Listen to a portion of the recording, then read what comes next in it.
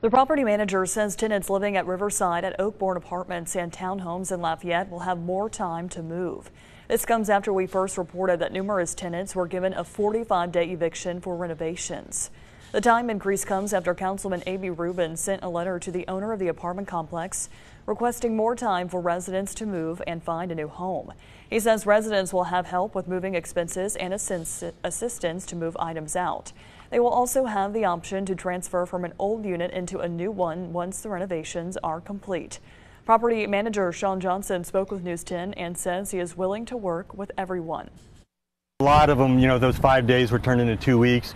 A lot of those 2 weeks were turned into 30 days, and then some of those were even on a case-by-case basis. As long as they're paying their rent, I'll work on their schedule.